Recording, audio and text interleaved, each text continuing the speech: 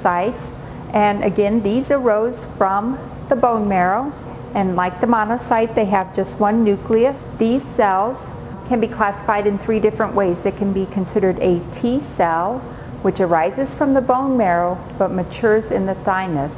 It could be a B cell, which arises from the bone marrow and matures in the bone marrow. Or it could be a natural killer cell, or NK cell.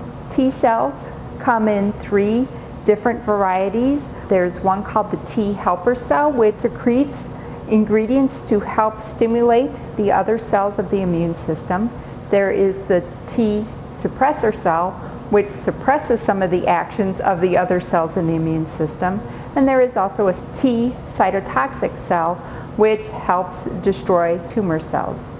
The B cell is the cell that eventually becomes a plasma cell, and this cell is actively secreting antibodies.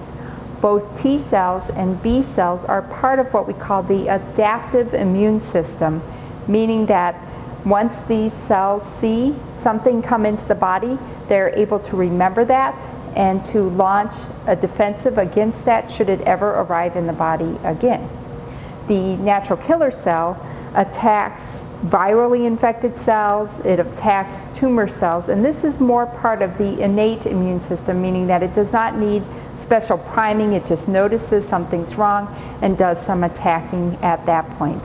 We can find lymphocytes not only in the bloodstream in transit from the bone marrow or the thymus, but we can find them in the spleen and lymph nodes and your appendix. I want to point out, when we look at lymphocytes under the microscope, we cannot tell just by looking at them whether they're a T cell or a B cell or an NK cell.